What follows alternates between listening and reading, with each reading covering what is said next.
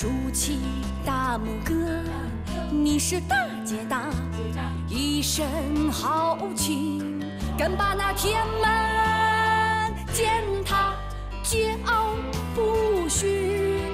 你为什么太潇洒？大宋是绿叶，你是一朵花。穆桂英大姐大，娶个男儿回娘家，皇帝面前不下跪，敢爱敢恨，害怕啥？不敢跨海口啊！你是大姐大，一杆帅气，就将那狼烟灭了，血腥疆场，你尽情地在玩耍。山河出丹青，你是一幅画。穆桂英大姐大，巾帼英雄正风华，一匹一拿撑天地，敢做敢当，还说啥？穆桂英大姐大，娶个男儿回娘家，皇帝面前不下跪，敢爱敢恨，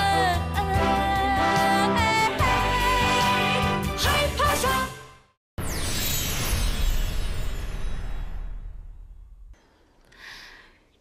其实还好了，就是那个吃饭的碗有点小。我们山寨啊，喂鸟喂鸡的碗都比它大。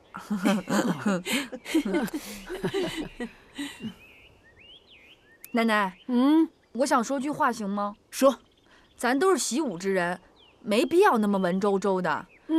我从小呢在山寨里就是大碗喝酒、大块吃肉的，所以桂英，过来，娘跟你说点事儿。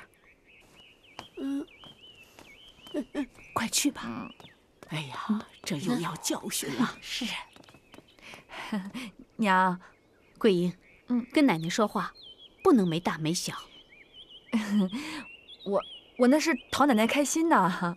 开心也不能什么都说呀，更不能乱了辈分。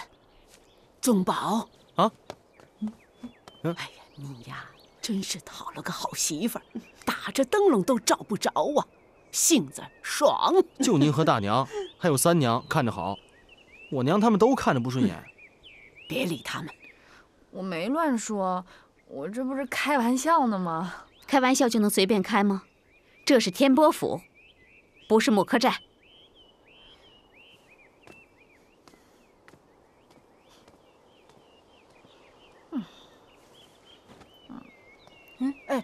桂英，桂英，哎，哦，来来，挨着奶奶坐啊。这不坐，我坐久了腿麻。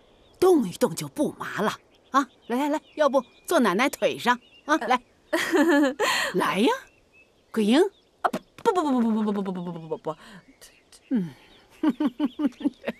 哎。种庄稼盼的是好收成，做人求的是好名声。楞楞楞楞一个楞楞，蹭蹭蹭蹭一个蹭蹭，求的是好名声。哎哎，求的是好名声。木瓜，想你姐不？想死了。桂英，你进了天波府，就应该养成天波府的将帅举止做派。今天娘就给你好好说说。你说你今天在园子里，这说话没大没小的，什么叫做你跟奶奶一路货色呀？你奶奶是什么人啊？那是叱咤风云的英雄，群臣尊敬的功臣。而你呢？桂英的意思是，奶奶和她都一样，是从山寨来的。这没你说话的份儿。还有桂英，你的做派让你的婶娘还有姑姑们都接受不了，你说你一个女孩子，哪有大着嗓门说话，咧着嘴大笑的？淑女应该笑不露齿，行不带风，说话轻声。而你呢，这咧着嘴大笑，走路呼呼生风，还大碗喝酒，大口吃肉的，你说这哪里是将帅之家？孩儿就是喜欢桂英这种无拘无束、自由自在，不像我们天波府的人，被那些礼节啊、礼仪啊，还有风俗，弄得都失去了本色。人嘛，本来就是想笑就放声大笑，想哭就嚎啕大哭，干嘛装模作样的？胡说！大家想干什么就干什么，还有礼节、有规矩吗？那规矩不都人定的吗？可这定规矩的人不是你，人只能遵守规矩，而不能改变。你现在是朝廷命官，什么都由着性子来，那不是乱了纲法吗？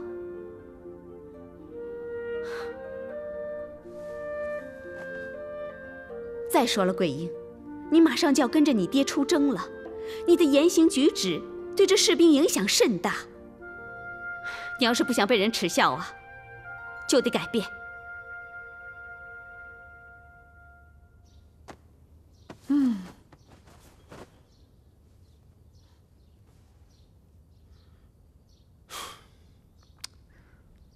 我怎么觉得这天波府有点像地狱？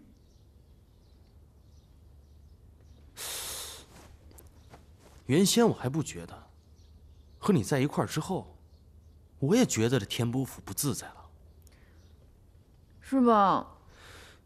我娘还算是仁慈，可是我爹太霸道了，他愣是把我的天性给扼杀了。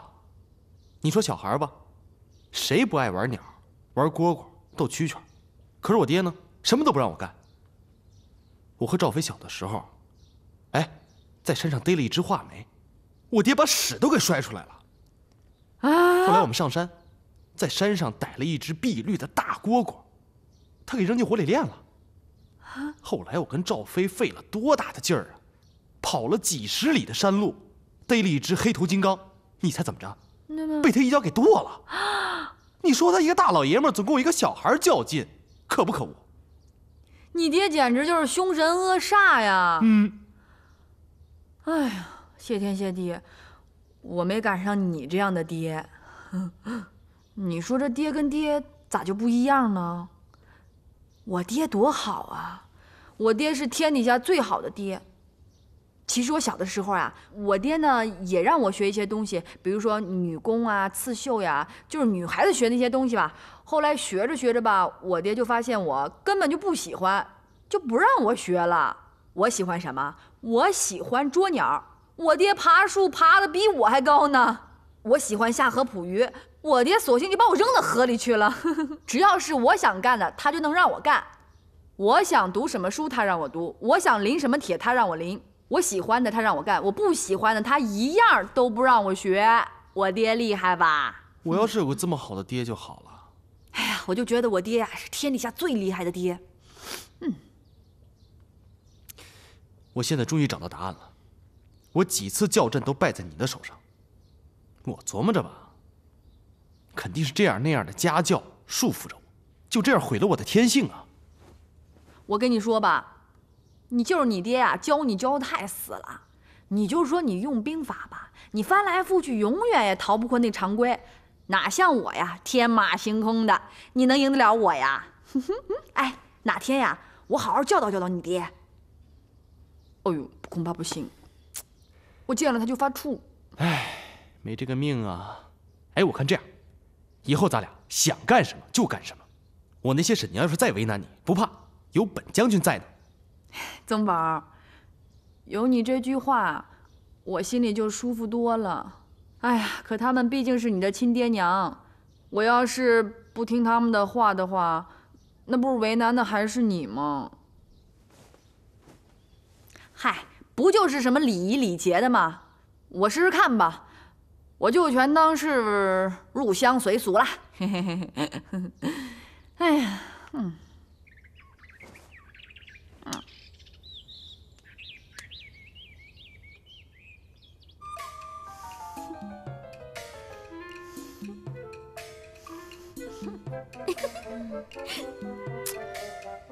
你说这人笑为什么不能露齿啊？这人高兴的时候想怎么笑就怎么笑，非得这样笑。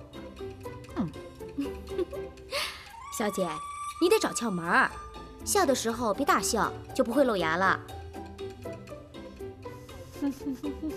太瘆人了！你现在这样笑就挺好看的。那当然了，发自内心的，怎么笑怎么好看。哎呀，可是没办法呀，进了天波府，你总该入乡随俗吧？彩云啊，你说我把这些假惺惺的东西都学会了，我要是回木克寨，老乡们还不得骂死我呀？哎呀，怎么会呢？现在提倡礼教，这礼教上的东西啊，虽说很多都太虚太繁琐，可进了天波府，这不能不学呀。哼，彩云，你知道他皇帝老儿为什么要提倡礼教吗？为什么呀？他想让文武大臣和百姓们都做他的顺民，这叫统治，懂不懂啊？哎，我可不想做他什么顺民。哎呀，我就是为了宗宝啊，才受这么大委屈。你们总说宗宝不开窍，你看他多有眼力呀！啊，把桂英这丫头娶进了天波府啊！这全得力于奶奶的教导。我从小跟着您学识字和兵法，我就觉得奶奶最英气，最俊美。哎呦，这桂英身上有奶奶的影子，所以您孙子才会看着她的。哎呦，真会说话啊！可是奶奶呀，没有桂英那么俊美，也没有桂英那么英气呀。你们想不到吧？啊，她竟然用随风撒辣椒面呛老身的招数，击败了老身。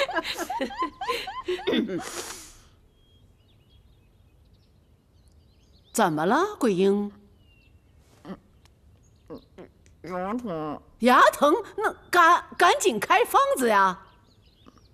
不用，啊，娘，桂英跟你开玩笑呢。哦，开玩笑啊！开玩笑。哎，言归正传啊。此次出征，郡主，你一人留守家中。婆婆，让儿媳跟您去吧，我想照顾您跟延昭。老身不需要照顾。这出征打仗啊，将帅士兵要同甘苦共患难，你也不用去照顾延昭，你去了反倒不利于他带兵啊。媚娘跟着咱们俩就放羊了。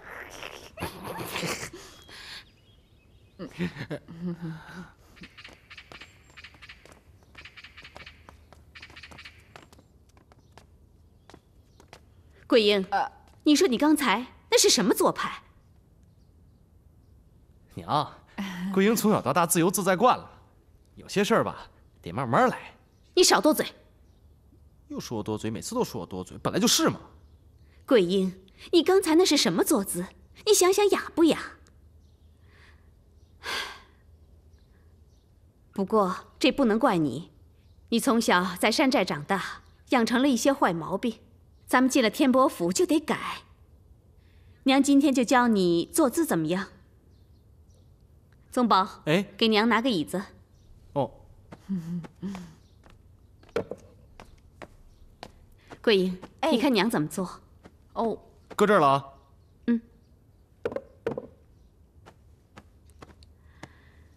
这坐的时候啊，身子一定要直，不能四仰八叉的。还有腿一定要并拢，可不能劈开。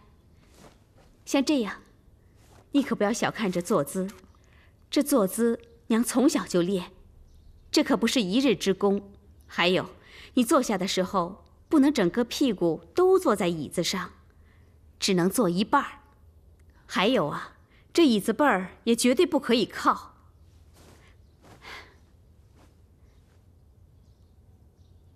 你看，这样才像是淑女。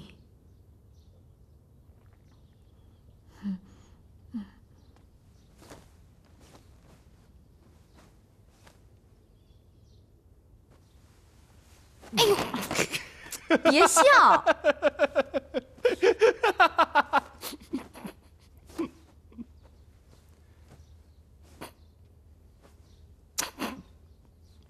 行，你别笑了，行不行？你说那屁股半截搁在凳子上，那屁股挂都挂不住，那坐这么大凳子干什么呀？那坐个板不就行了？对。还有这靠背儿，你又不能靠，那要它干嘛？卡了算了。对，卡了。本来这人啪一坐下来，那腿怎么舒服怎么放嘛，非得并在一起，那并在一起时间长了还不得抽筋儿啊？哦，还不行，还得这样，腿还得侧到一边儿，然后这个屁股呢就这么搭着。你觉得好看吗？问你话呢。我觉得还是四仰八叉的躺着舒服。那当然了，本来坐着是为了歇息的，现在坐着比站着还累，还不如站着呢。哎，桂英，哎，我带你去个地方。什么地方？来，这才叫吃饭呢。到你们天魔府呀，这吃饭不能有动静，还不能吧唧嘴，还不能打嗝。你说我难受啊！彩云，再来一屉。桂英，再来一盘。回去以后千万不能这样，要不然七娘又该说你像猪了。是猪就是猪，管他呢。哎，宗宝，我问你，你说人从这么小长我这么大，是不是吃饭吃出来的呀？对。我吃饭吃了这么多年了，还让别人教我怎么吃饭呀？我要像他们那样吃啊！我最多长成一个豆圆，你信不信？哎，我问你啊，你说这人呢，是吃相重要还是这身板子重要啊？当然身板子重要了。那可不是啊！我要像他们那么吃啊，我能长高个吗？我最多长这么高。你说长这么高的人，那吃相再雅，那也登不了大雅之堂啊！说不定走到大街上还把人绊一大跟头呢。我就是给你气的，我再这么气下去啊，就气成蛤蟆肚了。得，咱不说那些不开心的事了。既然咱们出来玩呢，就玩得痛快。要不然这样，咱们以茶代酒，划拳定输赢，怎么样？行啊，彩云，你当监军。好。来啊！哎，你行不行啊？来。我跟你说，我划拳高手。来。啊。乌龟缩头一只拳呐，鸭子下水不见长啊！666呀，766呀！姑爷输了。我跟你说，你不行，你肯定不行。我不服，继续。我跟你说，你要是喝酒，你就死定了。来，哥俩好呀，乌龟手啊！一拳定输赢啊！还来不来？来呀！哥俩好啊，666啊，7个巧啊！我不服，继续。乌龟手，666呀！出来了！走，这边。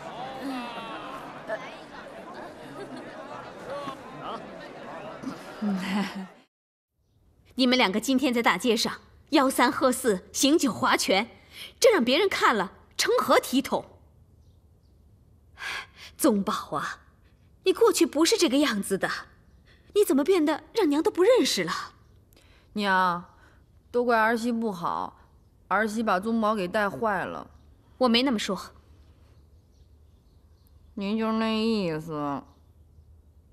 桂英，你进了天波府，就要时刻想着自己的身份。宗宝他爹是大宋元帅，宗宝也是御辽先锋，你这个样子会叫人耻笑的。桂英啊，看来很多事情娘还是要慢慢教你。今天教你怎么喝茶。哎，这女人饮茶跟男人不同，尤其这喝茶的姿势都要非常的讲究，不能像你跟宗宝那样用手托着碗大口的喝。首先呢，要用拇指跟中指捏住茶杯，然后用袖子遮住半张脸。喝的时候也不能大口的喝，像这样。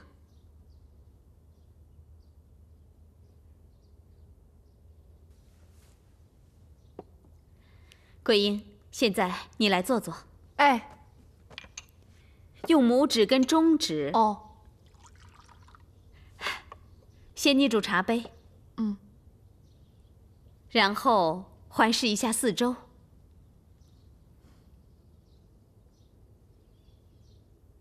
为什么呀？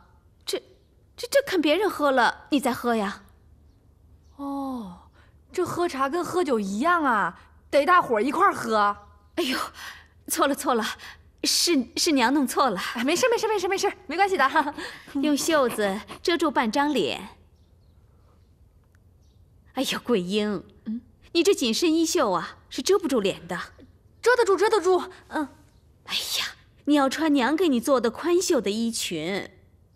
您还是别让我穿那个，我穿不习惯。穿不惯也得穿。还有你这头发，你已经嫁给宗保了，得像娘这样把头发盘起来。娘，那样不好看，像个老太太。不习惯不好看都得做。咱们是将帅之家。桂英。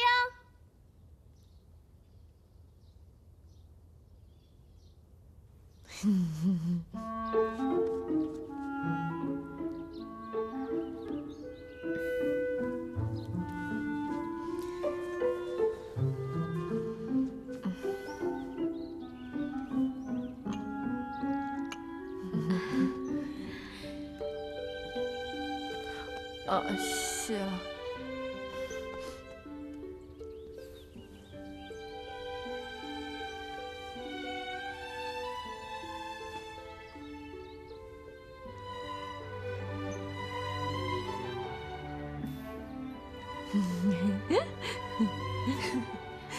这桂英来天波府没几天，这做派还真的变了。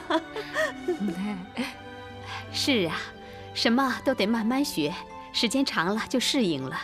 哎，是，可不是嘛！想当年呐，我是没少遭罪，下苦功。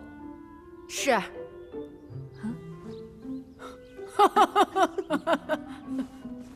哎，来，来，娘喝茶。哎，大娘，我来吧。哎呀，小心呐！哎呦，爹，摔着了吗？奶奶。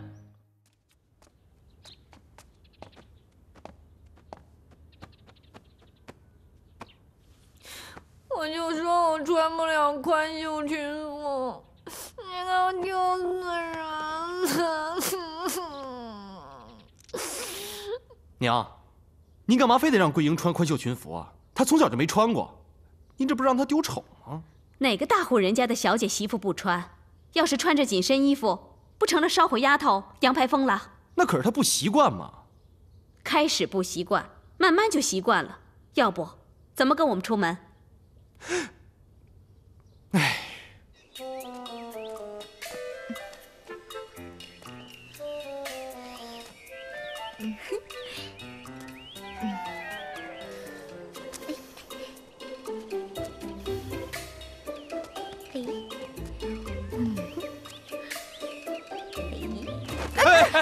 小姐，哎呀，小姐快起来！你看把这裙子踩的，哎，要不是你把我带进这天伯府，我也不会受这罪。不愿意学就不学，走。那不行，你娘要是知道了，肯定得生气，还得骂你呢。你想想看呀，那天在奶奶那儿，我摔一大趔趄，她就跟丢了多大人似的。我娘这个人，她就是爱面子。她不是爱面子。那姑姑跟婶娘的做派也不像娘那样啊，她怎么不说呀？就是看不惯我。不会，我练，我不能给你丢脸。哎，不。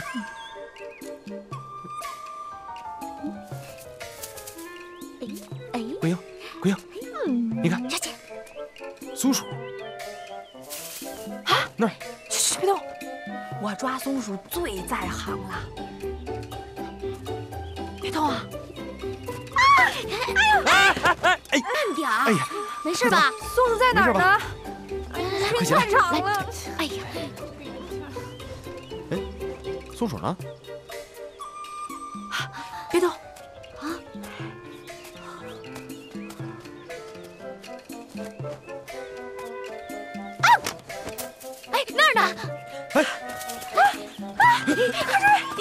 哎呀，这桂英啊，不是刚来到天波府吗？刚学不习惯，得给她时间呢。这丫头看起来聪明，可是学礼仪礼节的时候显得特笨。是吗？那是大智若愚呀！我跟你说，那是她不愿意学呀。那时候我也不愿意学。当初我嫁给你公公的时候，也是那么多繁琐的礼节礼仪，可是让我烦了一阵子，真的。就是嘛。哪儿呢？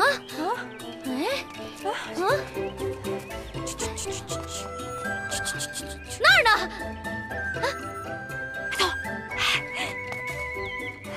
快上去！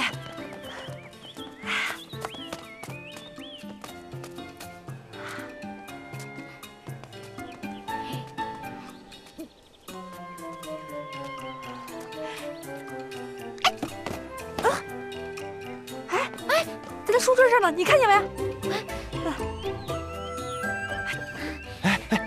慢点，别动，别动。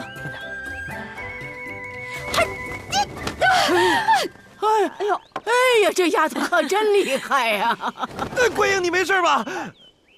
娘，你就别再夸她了，再夸她，下次就飞上天了。哎，那就让她飞上天。桂英，你看看你，成何体统？我知道你进了天波府，觉得束手束脚的，可是你也不能还像个孩子似的。哎呀，你这头上是什么呀？你就让他们玩个痛快。哎，娘，谢谢奶奶。哎呀，你呀，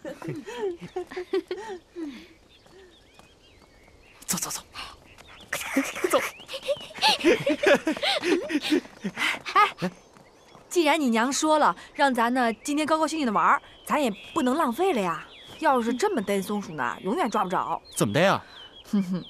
我先做个铁笼子，然后里面放着食物，再安上机关，保证它进去出不来。哎，这个办法好。这个事情交给我，我去找铁丝。咱俩呢得干点正事儿。我早就看上你爹那批坐骑了，他要是跟我们家小红，他们俩要是配种了，来年肯定能生个千里驹。哎，这个好玩。走，我带你骑马去，是吧？走。好，少将军、少夫人，那个把我爹的坐骑牵过来。是在这个厩里。牵过来。把我那小红也牵过去。是。快点。快点。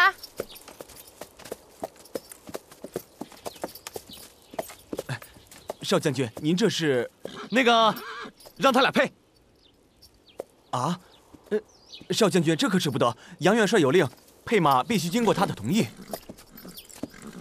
我是少将军，配一个马我还决定不了吗？去！来！我这小红呀，要是跟那黑驹配了种，肯定能生出特别好的小马驹儿。哎，把子卸了。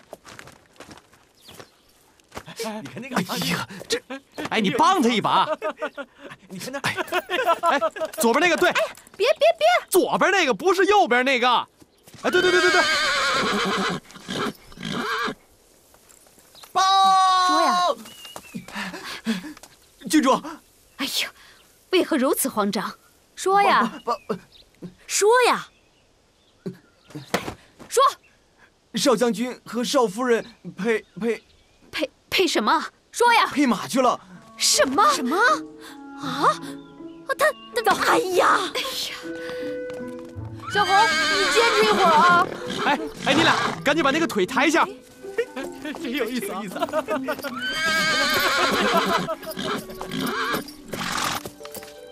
小红，我求求你了，一定要给我争口气，给我生个好漂亮的小马驹儿。大力，你别踢他。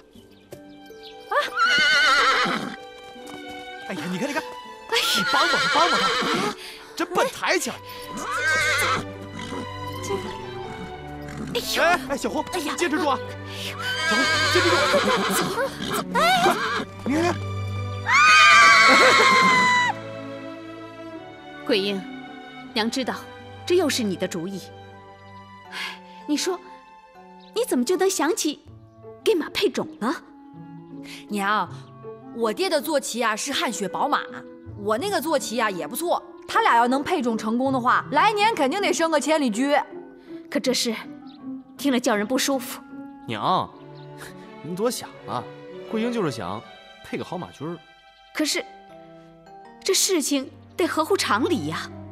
再说了，这配马的事，还用你俩操办啊？玩儿呗。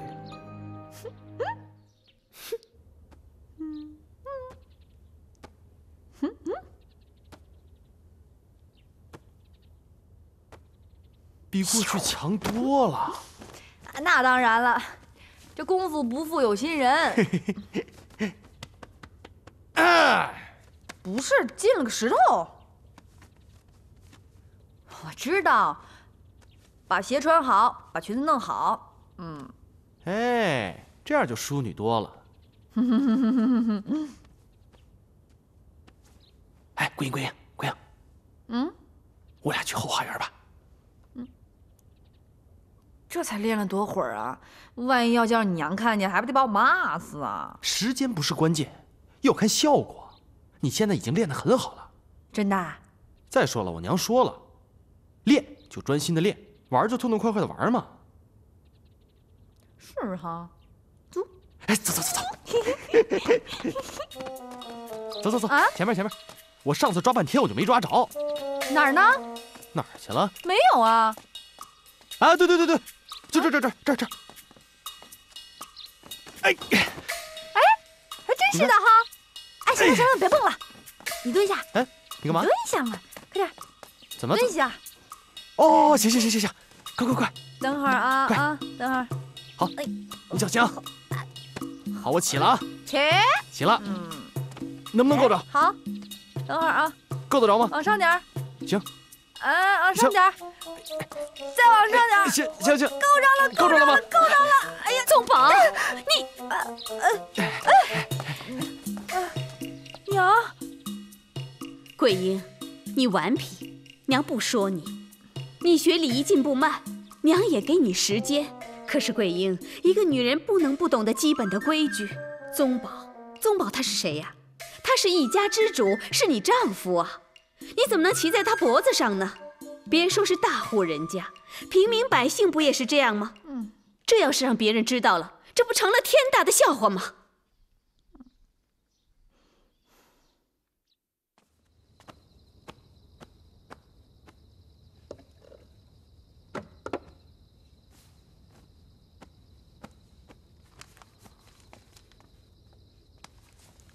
别把这事看得那么重，孩子不是玩性大吗？不就是掏个鸟吗？够不着才。他今天可以骑在宗宝的身上，明天就能当着大家的面对宗宝吆三喝四的。我算是看出来了，咱们宗宝啊，这被桂英治的服服帖帖的。他让他向东，他就不敢向西。这当男人的，在家里要是挺不起来，咱们做爹娘的这脸上也无光啊。宗宝，你干嘛呢？快点上。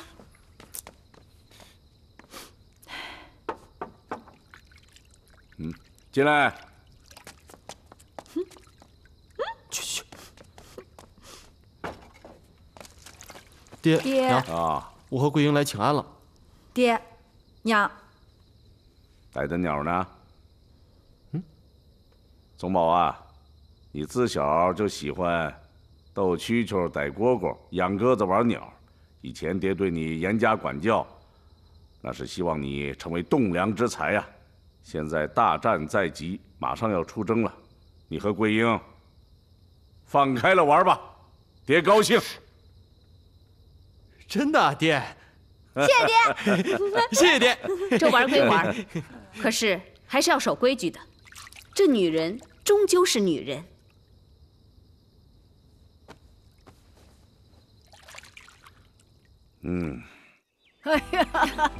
你看看啊，今天这天气真好啊！是啊，娘。就是。哎呀，这快要出征了，还过这个寿吗？娘，您60大寿啊，一定要过。您要不过啊，我们大家都不乐意。对呀，娘。对，祝寿啊是喜庆之事，对玉辽啊是好兆头啊。对呀。对，咱们呀就得找个戏班，好好热闹热闹。对，大战在即，别那么太铺张了。要办呢，下来，咱们就一切从简，啊，把那些亲朋好友啊，将军们呢，请来吃顿饭不就行了吗？也好。哎，桂英啊，啊，桂英，你怎么不说话呀？哦，我想事儿呢。想什么事儿啊？我昨天惹我娘生气了，我想怎么让她开心。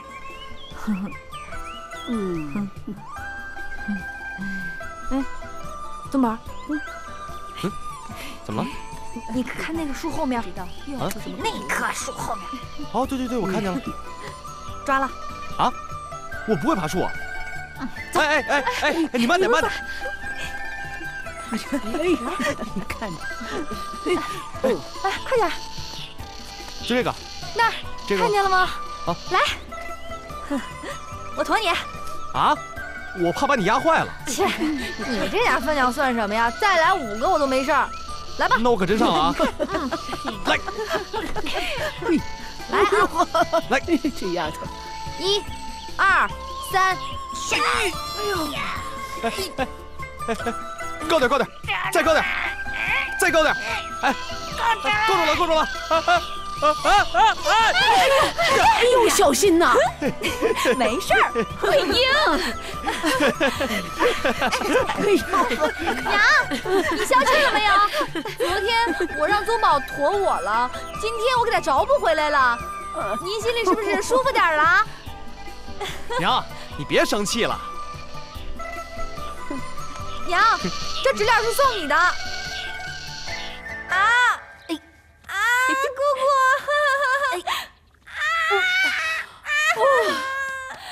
哎呀，姑姑，这鞋太小了，加脚。哎呀，不小，你看你的脚这么大，要是不约束一下，能长出个蒲扇来。来，再试一次啊！姑姑，这真的不行。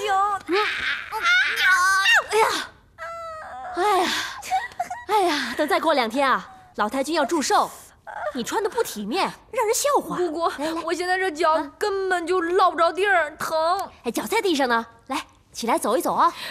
走不了，我扶你啊。哎呦，你看这走多好啊！腿这么直，来，再走2步啊！我腿这么直。对，往前走，班妹你也在，洗澡。不行，这些好看，别脱呀！不了了。慢点。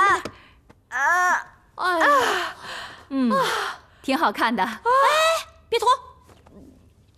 再忍忍嘛，日子长了就习惯了啊。就是啊，这样可比裹小脚受罪少多了。对呀，还好多了。对。桂英，来，你看，这个呀是你七叔叔送给沈娘的，沈娘呢用不着了，送给你。这，不用，谢谢沈娘。这些东西啊，我都戴不惯，我从小都戴什么花花草草的。再说了，你看我娘给我都戴成这样了，我如果再戴的话，我脑袋可能得耷拉下来了。您留着自个儿用吧啊！桂英啊，进了咱天波府啊，那就得披金戴银的，戴着贵重的首饰，才不会让人小瞧咱。对呀，对吧？再说了，这个呀可是价值连城的，不比呀公主戴的差。来，帮你戴上啊。哎，好看。我们桂英啊，戴什么都好看。来，咱们再走走。哎，别走了啊！歇会儿再走，别走了啊！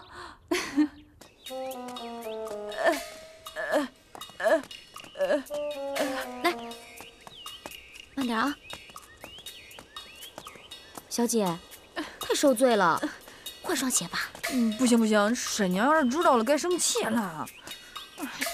忍吧。哎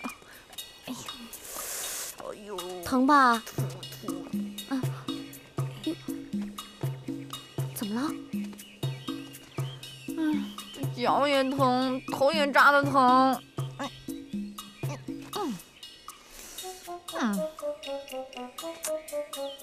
哎，你说这东西它真的好看呀？没觉得，比鲜花差远了，还显得人老呢。说什么价值连城呢？谁要给我兔子，我立马就换。哎，小姐，这东西能派上用场，可以当飞镖。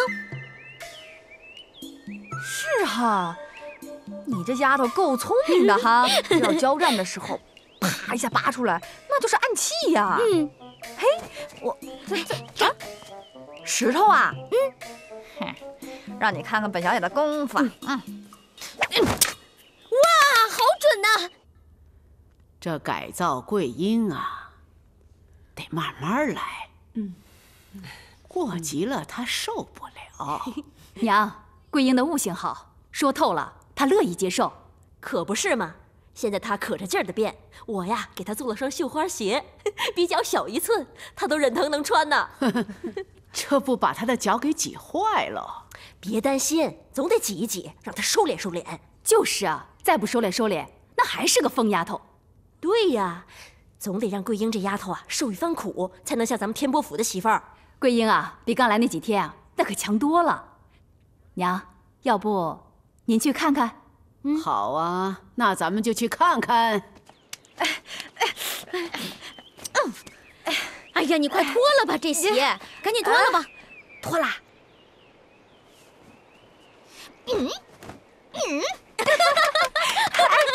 出去给我做双大点的啊！再来一个神的。是啊，到时候就好了，别着急，不能着急啊！听娘的，没错啊。在哪儿啊？我们去看看啊！哎，小点声，小点声，小点声啊！来追我呀！追我！我就不信的，来呀！追我呀！追我呀！追不上我！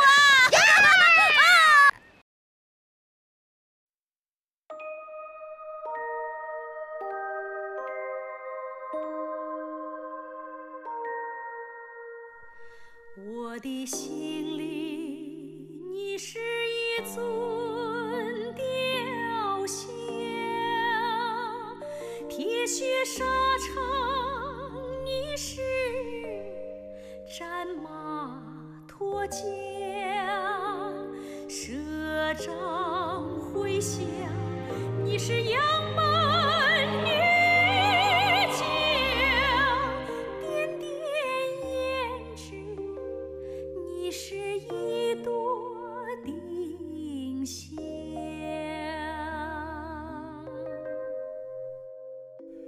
我的眼中你是一个雄章，驰骋天门你是铁甲金刚，